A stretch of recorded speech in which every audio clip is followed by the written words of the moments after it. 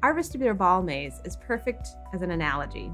I don't know if you've ever used this as an analogy when you're explaining BPPV, but I certainly like to explain to my patients how sometimes when their otoconia, which is represented by the ball bearings in this maze, get out of place, sometimes we have to work pretty hard and take some time to move them back where they belong. We really designed this ball maze with some features that really parallel the anatomy in our vestibular apparatus. For example, we've created little divots where the ball bearings might get caught on either side of where the cupula is. We've also made the canals slightly uneven, which is really more true to our vestibular anatomy.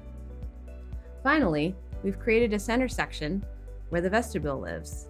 But most importantly, there can be conversion where those ball bearings move between the posterior right into the horizontal canal instead of going into the vestibule where they belong. All of these features make this great not only for educating patients, but even for students and newer clinicians when they're just starting to understand the pathophysiology and treatment and assessment of BPPV.